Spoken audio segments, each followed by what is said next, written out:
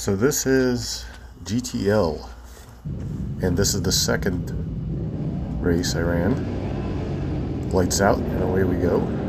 Unfortunately, my first race I can barely count because I was on the B-bike. So this is my first real race on the A-bike, and I just get swallowed up in the start. Everybody comes barging past. I leave too much room on the inside, leave too much room everywhere, and I'm just not super aggressive on this start. Which leaves me a whole lot of work to do, because look, everybody's just checked out while this guy's super defensive for no particular reason, because I'm not even attacking him. Everybody just checks out on me, which is unfortunate because it's a 25-minute race, but that's a lot of room for me to have to make up before the end of the 25-minute race. So let's get to work. Like I mentioned in my first race, I ran the B-bike, which was, unfortunately, this was the first time I ever rode the bike, because I really wasn't planning on using it. The reason for that was in practice on Saturday, I crashed the A-bike, which is the one that's in the shot right now. I crashed it in the dumbest way imaginable. As I squeezed the brake coming into T12, my clip-on disconnected completely, so I was right in this little braking area. I just kept, just held on and went straight and long chunked it. Cleaned it out, replaced a couple of parts. Must have been like a whopping $50 of parts to fix up, but wasn't in time for the first race on Saturday, the only race on Saturday, so I ended up having to run the B-bike. But for Sunday, I fixed up the A-bike, so now I'm in a race, but by the looks of it, I'm in a race all by myself for like 12th place, which is a little unfortunate, except that somebody just dove underneath, and that is Robert Crackle, and he is a really cool guy. I didn't meet him that weekend, but I did find him online afterwards and chatted a bit with him. Really good rider. I think he said it was his first time at pit as well. But keep an eye out for a couple of things with him. Keep an eye out for mid-corner adjustments, and keep an eye out for wiggles as he gets on the power. Both of those seem to be spending a little bit of, wasting a little bit of time, and I guess early turning in that case too, kind of not using the whole track, turning in a little early. He's a really good rider, but if he were to use the entire track, I wouldn't be able to keep up with him. And because he's kind of robbing himself of time and space, I can't actually hold on to him. So I'm going to chase this guy down, because this is a race I can participate in. There's no catching the guys up front anymore, because they're way out there, but just kind of hanging out here, I can see that he's not walking away from me, which means I can put up a fight. So let's get at it. Now this was a weird weekend. I'm right back up on it. This was a weird weekend for me with bike stuff, rain stuff, camping, everything else. It was my first time using the stupid yellow van, and I found that I don't sleep very well in the stupid yellow van because there's not that much sound insulation, so I was listening to generators all night. So that's something I gotta make an adjustment about. And then with the rain and everything else, I just, the rain that came after this, I just kind of ended up not doing my last two races and going home because I was just soaked and miserable. This is also the only video I got from the whole weekend, because I don't usually run the GoPro at practice. The B-bike didn't have the camera set up, and the rain, I was not sure about drowning my GoPro. But anyway, let's make the best out of this video.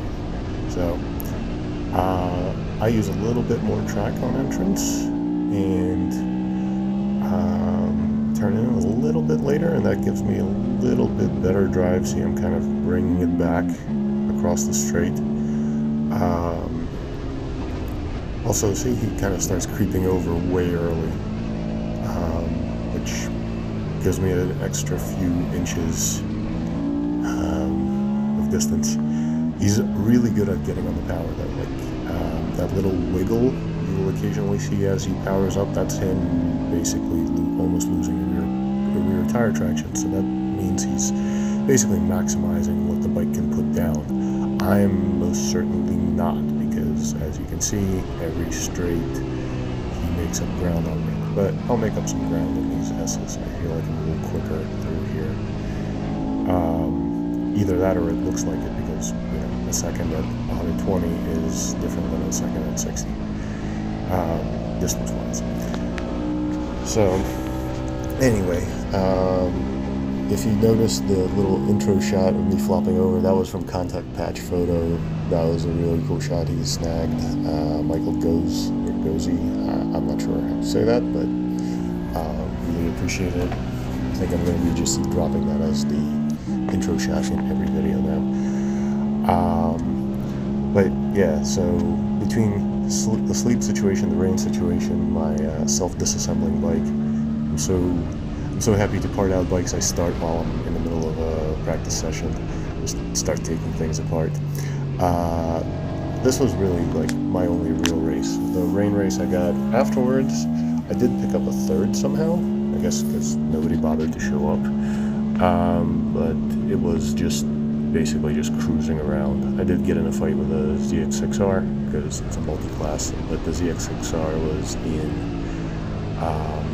was in Formula 40, which was gridded up behind us. So when he passed me, I was like, oh, I thought he was like a 650 or something like that. So ended up with a little bit of a battle with a ZX6R that didn't matter, which is frustrating because I could have literally just cruised around and gotten the exact same result. So anyway, let's see if we can get back up on Robert. This back area you can make a break a lap, because depending on how well you drive up the hill, there's like from here out up it's all power, and if you take that turn a little slow, you are wasting time, like I am. But this is also an area where you can get on the brakes pretty late, like almost at the 1.5 board, 1 board, and trail it into the right-hander.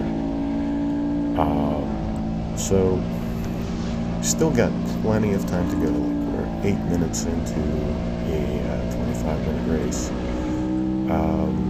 and maybe I can make up some ground. I don't actually know how I just came right back up on him. I think he made a mistake somewhere. Maybe he slowed down a little for that turn, or was a little offline, didn't get on the power, whatever. Doesn't really matter. Let's see if I can capitalize somehow. So this back straight, you really need to sack up and keep the throttle on all the way. Throttle. You can see my RPMs are not throttling. So once again, I'm not sure why Robert takes that like weird middle to inside line. Maybe it's a defensive line for him, or maybe it's just creepy. Oh yeah, you can see he's getting tired. He's shaking out his hands. Maybe I can capitalize on that as well, because 25 minutes isn't a short race, but it is basically like less than half of my endurance stints, so I know I have plenty of energy. And yeah, there we go, right back up on him, and let's go. Maybe catch a little bit of a draft. I popped out too early, I think, because I wasn't sure where he was going to brake, but let him be, let him take the corner.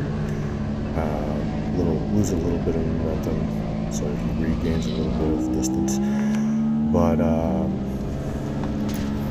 yeah, so on the back straight, you really need to sack up and keep the throttle pinned, but it's really hard to do. You need a lot of aggression. I just don't have it. I'm like not really an aggressive rider, which is also why I get swallowed up easily by packs, or if somebody shows me a wheel, I'll usually just let them have it, because why? I need to be at work on Monday. But that doesn't mean that I'm not going to push a little bit to see if I can capitalize on a mistake. And I'm hoping something happens, because see that little wiggle? Like he stands up, like he's making steering adjustments mid-corner because he's coming in too early or too shallow, and that causes him to have to hammer the throttle more, trying to make up time on that. This isn't a good bike to. An SV is not a good bike to try to make up time on the throttle. You're you really do need to carry some roll speed. And yeah, so like, hey, I have to roll off a little bit because this is not a kink I want to stand up by anybody, and there's no runoff. Once again, he's on this defensive middle of the track line. I guess it prevents dive bombs, like he did to me, but at the same time, it's slower. He would turn a much better lap using up the entire track. Like I am here, a little bit further right, and like I make up quite a bit of ground in turn 1. So braking zones, I'm making up ground. Throttle, he's making up ground. In the middle of the turn, he's just offsetting my time. I kind of shift over to the left, thinking I'm going to try to dive him on the brakes, but that doesn't happen. So still sitting right back behind him. This is the least battle-y battle so far. I'm just kind of hanging out, but I am going to reel him in, and I am going to pass him somehow. And I don't yet know how, but it's gonna happen. So, other things from this weekend that were interesting. I went to pick up a bike with my friend Tony Bags because it was like an hour away from pit race. So ended up, even when I go racing, I'm apparently looking for bikes to buy. Met a bunch of cool people. My friend Mark was racing. He's one of the Bike Experience USA guys. If you don't know what that is, check out the video I did about them. Or TBEX USA, tbexusa.org. Check out what they do. It's a really cool thing, and those guys are phenomenally fast, some of them. But specifically this race, I mean, we're battling, and I don't even think Robert knows that we're in a battle yet, but we're probably battling for like 10th or 12th or something stupid like that. I don't know, whatever number that is. So I like to brake along the outside and then hook in. He kind of brakes in the middle and then just kind of, I mean, you can see it's working because he's pulling away, so he's definitely doing the put the power down a bit better than I am. Not sure what happened here, but I'm like pulling like a freight train suddenly. Maybe something happened with throttle. Oh, he got a little wiggle and off to the grass he went. Maybe, we'll see. So hopefully that's him dispatched. But now I can have a really lonely race again, or show him what the right line is. I don't know, one of the two. But yeah, nothing in front of me. Like the one guy that I can see way out there is like a good, I don't know, it's got to be like 15 seconds up. There's no reeling him back in. I'm all by myself here basically.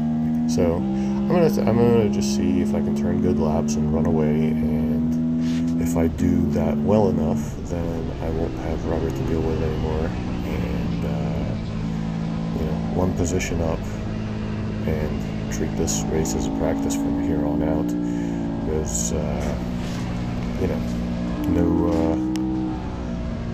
nobody challenging me, but also nobody throwing off my rhythm, because when you're behind somebody, you kind of end up running a slightly different race than you normally would. You kind of end up running their race rather than yours, because if they're in the way for your line, you're kind of wasting time. You also have to have the intelligence and like the CPU cycles between operating the bike, looking for stuff, to realize that like don't ride like them, because following them around just means you'll do the same thing that they're doing. Instead, ride your own lines and try to and whoa, look at that, Robert made it through T1 and dive bombed me through 17-18. Cool, good for him. Alright, we have a battle again. Let's rock it. So I'm already kind of getting hyped, because like, hey, we passed each other twice. We are on the same level today. I don't know, there could be other tracks that he's much better at. There could be other days where I'm much better. I know I'm not riding up to my full potential compared to even like other videos from Pit, from like teaching days or whatever. But if we passed each other 3 times so far, well, he passed me once, I passed him once, he passed me again. that means we can go have a little battle, and this will be my nemesis for today. And off to the woods he goes. I guess he said he hit a false neutral or something, but I'd made the mistake of giving him the slow down sign, like basically palm down. It wasn't. I wasn't trying to antagonize him. I was a little worried that he was riding over his head, and the instructor muscle memory kind of kicked in and just kind of gave him the slow down sign. In hindsight, that's kind of I wasn't. It could have been interpreted as like me messing with him, but really it was like, you blew 2 corners. You're trying too hard. Well, 2 corners in a lap and a half. You're trying too hard. Like, turn it down, like finish it safely. But wait. So 1, we're catching up to somebody, and 2, I see raindrops on the windshield. Oh boy, will this get interesting, because we're out on slicks. We're not out on street tires. We're not out on intermediates. Hopefully it's just a little drizzle and it goes through, because otherwise this will get real interesting. There's a whole bunch of Midwest guys, and there's Robert again diving in. This is his bread and butter pass. He just loves like getting me on the brakes into 17 and 18. Well, I mean, he's earned it. It's working for him. We're now on back and forth number 4. A whole bunch of Midwest guys that were out. They're all really quick, and just go past that guy like he's parked. I think he's just really scared of the rain. No, it's really coming down now. They were basically saying that all the Midwest tracks like Grattan, Blackhawk, and stuff like that, they get really skaty when it's wet. Pittsburgh is not like that. It's a very grippy track. So even on slicks, even in the rain, like I wouldn't head out into a rain race on slicks, but like you can finish it if you don't push too hard, and that's what we're doing. But right now, I gotta see if I can put up any fight over this position. Obviously, if Robert can go, I can go, because he's on slicks, I'm on slicks, we can make this work. The thing I'm worried about is tucking the front, because I can ride out a rear wiggle. I don't think I can ride out a front wiggle. I don't know what this, I'm not even sure if that's a 650 or a 400. I don't know what that was, but everybody's super cautious, and Robert and I are clearly not compared to these guys, because we're going past them like they're parked. I mean, I guess if you're scared of the rain, or worried about being out on slicks in the rain, then take it easy and hit in or whatever. Somehow through all that, I ended up right back on Robert. And yeah, we're not going full bore through any of these corners, but for somebody who's not throttle shy, he's being a little throttle shy, and I'm just kind of hanging out back there, thinking like, well, just to watch him and see how it goes, not wad us up. We're gonna have a safe race here. Once again, especially in the rain, it's more important to do everything smoothly and correctly when it's raining. You don't want to upset the bike. You don't want to twitch the bike. Look, somebody's pitting in. Hashtag no balls. We're going to stay out though, and I'm going to see if he's not throttling. I'm going to throttle. See if that doesn't. It doesn't. But we're slowing down. We're like, this is like a turtle race between us. This is kind of a like low aggression. I'm just gonna try a little harder than you, but kind of getting him on the straight, getting him into the braking zone, but he just kind of hangs it around the outside and retains his position, which is really awesome. Like, this is like the world's most casual battle. It's really fun, actually. Not sure where he went off to that time. But yeah, so you want to be smooth. You don't want to make mid-turn adjustments. You don't want to get on the throttle too hard. You don't want to get on the brakes too hard. You want to get do everything you can. Body English, same thing. Like, use your body to stand up the bike, take the load off the tire. One thing, if you just notice that maybe you had to get a little bit more turn left at the end of the turn, and that's a consequence of turning in too early. Not the end of the world, but if you turn a little later, yeah, see, like little tiny mid-quarter adjustments all around. Those are probably part of just not looking far enough, or just not being comfortable with this track yet. When we're I don't want to use scared as like a bad term, but like when we're slightly stressed by the unknown, we tend to make actually worse decisions. You sink to the level of your training, you don't rise to the occasion. But speaking of rising to the occasion, I'm going to use my horsepower and try to motor him here. I think I can. Nope. I think I gave it up and he's hung it around the outside. So again, that would be a really bad place to eat shit. I don't know where he's off to, but that is not the line. But also, I don't have a prominence of choice right now as far as what I do. It's also really hard to see.